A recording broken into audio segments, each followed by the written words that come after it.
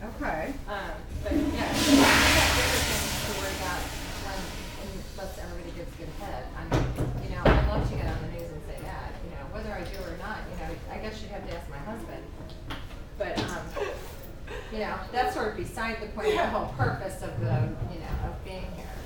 So, well, all you have to do is watch some of the, I'd love to watch the MSNBC shows at night because I just think they're so funny.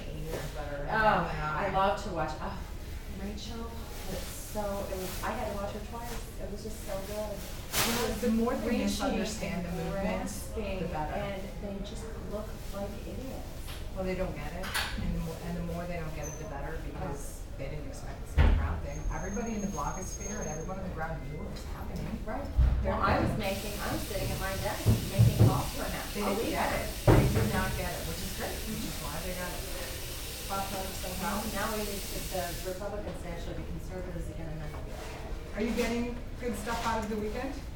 Yeah, so far, I would say so. A lot of contacts and networking, a lot of, trying to go back to my community with a cohesive, message that we can all rally around, stop talking about the birth certificate. That's only something that, we're being baited here, don't talk about that stuff. If you want to talk about that stuff, do it privately with, behind closed doors.